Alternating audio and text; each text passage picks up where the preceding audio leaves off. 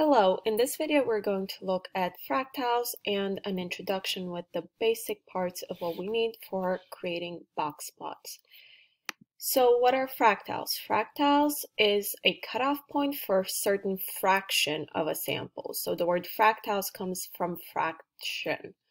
So we have a set of data and we divide it in different fractions. And that result is a measure of position because it tells us where it is in relation to a certain spot in the data set. So common fractals that we're going to discuss are percentile, deciles, and quartiles. So deciles, what are they? They're a common fractal in which you divide the data set into 10 equal parts. So if you look at this graph, there's 10 different colors we have here, and each one of those little boxes represents a data set. And we've divided into each color has the same amount of data values in it. Now, some of them are just spread out taller, some of them are spread out wider, but each color has the same amount of data values. Now, since we have to have, in deciles, we have to have 10 equal parts. Now, the equal parts means they just have the equal amount of data values. Then that means we need to have 9 cutoffs. So when we discuss deciles, there's 10 equal parts, but there's 9 deciles where we have them separated. So we have first decile, which occurs at where there's 10% of the data below. Second decile, there's 20% of the data below it. And the important part is when you are discussing deciles is that, for example, if I was discussing the 9th decile, that would mean that 90% of my data is below it. And the word decile means 10%. So 9 and 10%, that's 90%. A few key points about decile. Your data has to be ranked into 10 equal large subsections. So make sure your data is ranked from lowest to highest value. And then each successive decile means that there's an increase of 10 more additional % of your data. A lot of data ranking is performed with deciles as well as percentiles in a lot of academical and statistical studies for finance and economics. And if you're doing any of that later on in life, deciles will likely show up.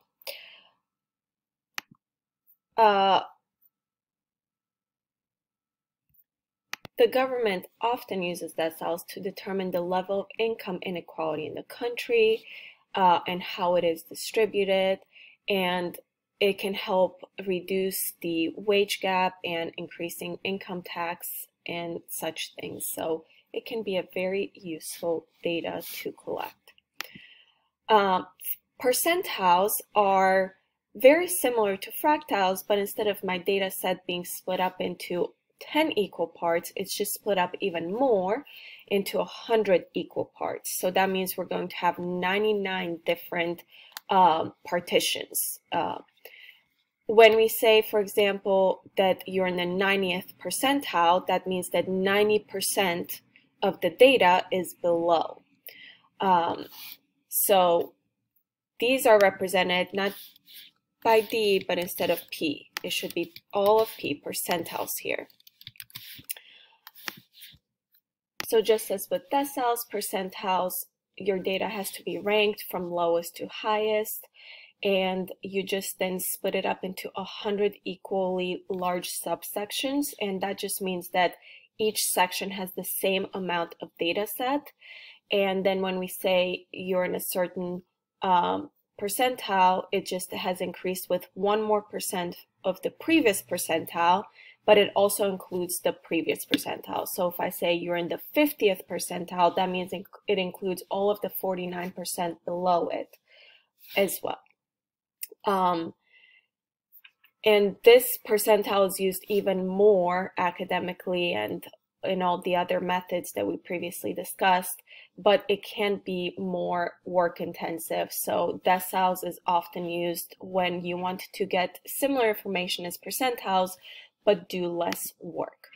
Now, an important note to know, percentile is different from percentage. Percentage is how much did you get correct out of 100, versus percentile tells you, or whatever data set you're looking at, how you performed in regards to others who are similar, and how much did worse than you, so below you. What percent is below you? So not just how you did out of the total. Now, the fractile we're going to look at the most are quartiles. And instead of dividing our data set into 10 or 100 equal parts, we're dividing it into 4 equal parts. Quartiles are, we're going to have 3 of them, because to get 4 equal parts, we need to have 3 divisions. And these values are represented by Q1, Q2, and Q3, which means that at Q1, we're going to have 25% of the data below, Q2, 50% of the data below, and Q3, 75% of the data below. Couple of key points about quartiles. Again, to calculate your quartiles, we have to have our data from lowest to highest, and then split it up into 4 equal parts, and each increase represents 25% increase. And we're especially going to use quartiles, and they're most helpful when your data is not symmetric or you have outliers. And unlike deciles and percentiles, we're going to actually practice calculating quartiles and using them.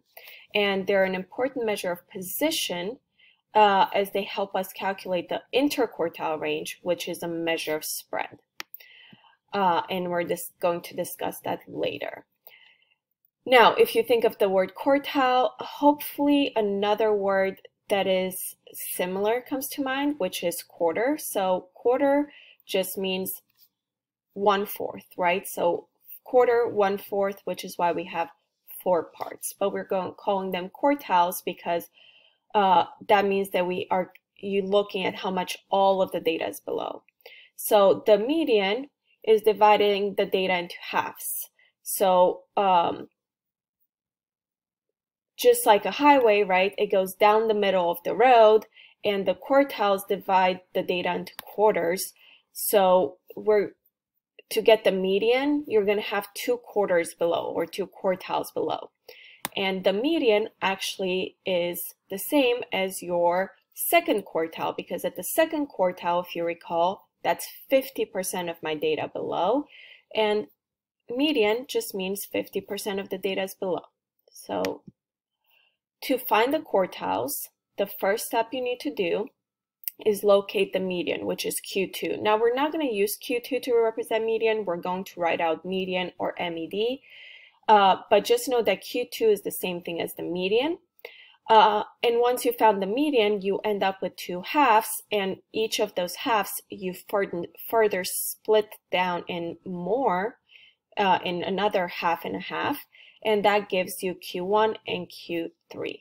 So let's look at an example. If you look at this example, we have all these 2002 car miles per gallon data, and I have split up that data into 2 equal halves. Now notice 25 and 26, there's not a perfect middle number, but I still include 25 in this half and the 26 in this half. So you have to include, there's no perfect middle number, the 2 middle numbers still need to be included in each of the halves. So in this case, our Q2 is going to be 25.5 because I just averaged 25 and 26, so 25 plus 26 divided by 2, that gives me 25.5.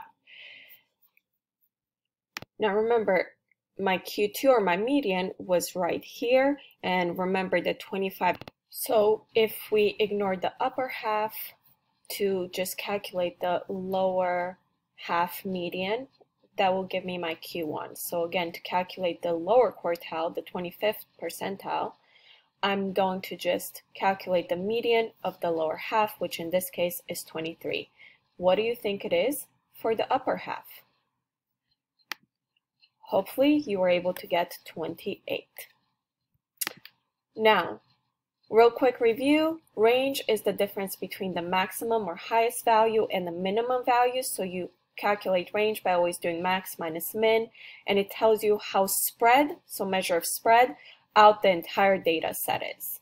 Now a new concept is interquartile range, and it tells you the difference between the third quartile and the first quartile. So it tells you how spread out the middle 50% of the data is. And again, this is still a measure of spread, but it just tells you how spread out the data within the Q1 to Q3 is. So it ignores the lower and the upper 25%. Now, why do we care about interquartile range besides knowing how spread out the data is? It's because it can help us calculate outliers.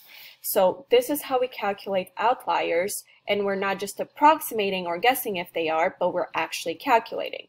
So first we get the interquartile range, then whatever value we get for interquartile range, we always multiply by 1.5. Now, to get kind of a range of where my values are normal and what's considered an outlier, first we need to add this value we got from step 2 to Q3 and subtract that value from Q1. And that will give us kind of like some fences, and within those fences, whatever is included, whichever of my data sets are included, are normal. Whatever is outside those fences would be not normal and therefore outliers. Let's look at our previous example. We had that these were my lower and upper quartile, and all we have to do is subtract the smaller one from the bigger one, and we get the inner quartile range is 5. Now, to get our outliers, we have to take that value and multiply by 1.5 first and foremost. So when we multiply by 1.5, we get 7.5.